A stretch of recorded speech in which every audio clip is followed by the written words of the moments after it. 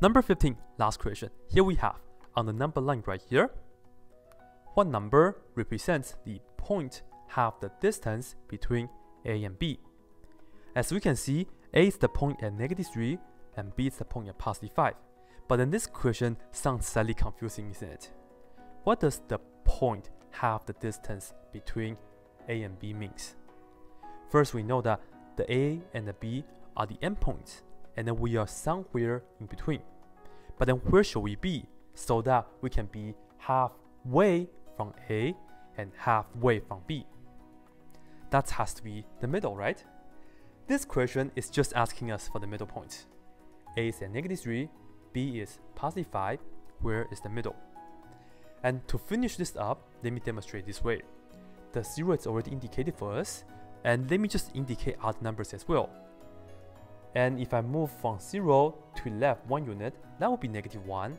Moving again, we will get -2, so that we can end up with -3 right here. And then we'll just count. From 0, this is going to be 1, 2, 3, 4, 5.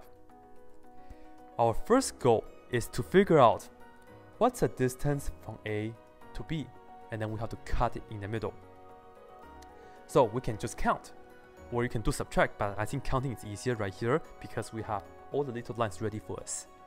Anyways, starting from A, we count 1, 2, 3, 4, 5, 6, 7, 8. 8 units to go from A to B. And we cut 8 into half. What's half of 8? It will be 4, isn't it? So, if we start with A and we move once, twice, 3 times, 4 times, this right here has to be in the middle. If you're right here, as you can see, you are 4 units away from A, and then you're also 1, 2, 3, 4 units away from B. And where's this point? This is 0, and I just need to move to the right 1 time. So this right here has to be the number 1. And there we have it.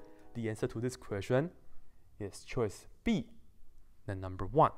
That's the middle point.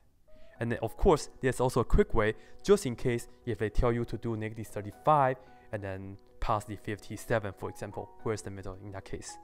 This is how we can find the middle point. So abbreviated this as midpoint. And here is how we do it. We look at the endpoints, and then we add them up first. The endpoint is at -3 right here, and then we add it with the other endpoint, which is the 5. You always add the endpoints together, but then you also have to divide this by 2, and that's pretty much the setup. In this case, we will have to work out the top first. -3 plus 5, that will be what? The answer to that will be +2. So work that out, and then we have +2 on the top. We still have to divide the 2 by 2. What's 2 divided by 2? We get 1. So you see, the middle point is at 1. This is a formula way, and this is a more official way. Which way do you guys like better? With this being done, this concludes all the sample questions that we have for the Algebra Readiness Assessment Test at Pierce College.